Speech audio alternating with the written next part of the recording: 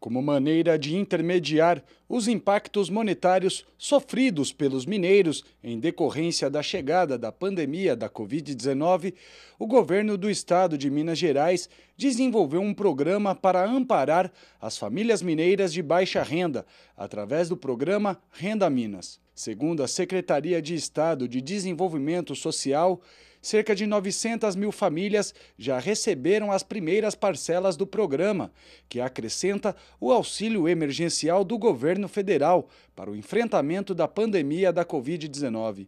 A estimativa é que o benefício alcance 2,8 milhões de pessoas. Tem direito ao benefício as pessoas que estavam inscritas no CadÚnico até o dia 11 de julho de 2020. As famílias também têm que se enquadrar na condição de extrema pobreza, onde a renda por pessoa não ultrapasse R$ 89 mensais.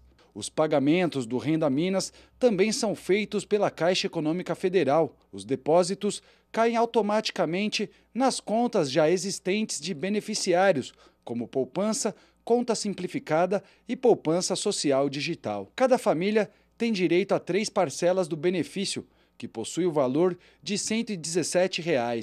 Caso uma família possua 2 pessoas cadastradas no CadÚnico, por exemplo, ela receberá no total R$ 234.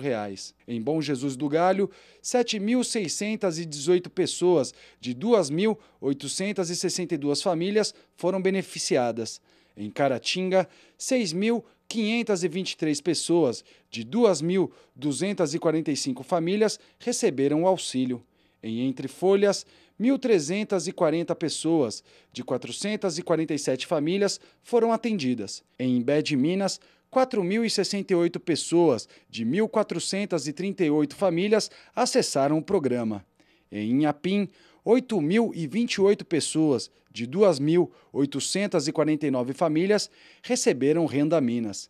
Em Piedade de Caratinga, 3.768 pessoas de 1.285 famílias foram beneficiadas. Em Santa Bárbara do Leste, 3.075 pessoas de 1.015 famílias receberam o auxílio. Em Santa Rita de Minas, 707 pessoas de 214 famílias foram atendidas. Em São Domingos das Dores, 1.037 pessoas de 327 famílias acessaram o programa.